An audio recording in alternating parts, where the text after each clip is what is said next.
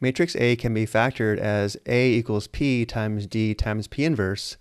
P times D times P inverse is the diagonalization of matrix A. And notice we're given matrix D and matrix P, and we're asked to find matrix A raised to the fifth power. Well, once we determine the diagonalization of matrix A, we can determine the fifth power of matrix A by determining P times D to the fifth times P inverse. Because we are given matrix D and matrix P, the first step is to determine the inverse of matrix P, which I've shown below using the inverse formula for a 2 by 2 matrix. P inverse is equal to the matrix 10, 3, negative 27, negative 8. So now that we know P inverse, we know matrix A again is equal to P times D times P inverse. We're not actually asked to find matrix A, but I did want to show that matrix A is the matrix negative 82, negative 24, 270, 79. And now we can find A to the fifth by determining P times D to the fifth times P inverse.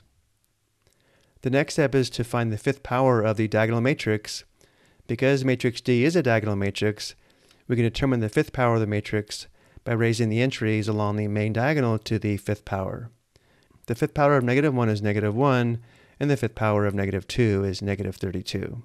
And now we can find A to the fifth by determining the product of these three 2 by 2 matrices.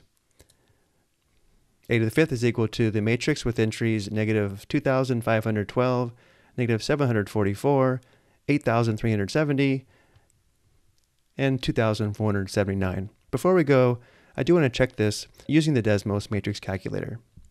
I've already entered matrix P and matrix D. Let's verify P inverse.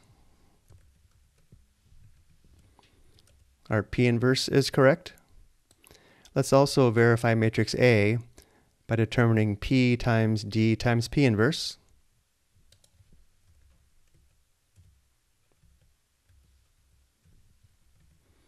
Matrix A is correct. And now let's find matrix A to the fifth two ways.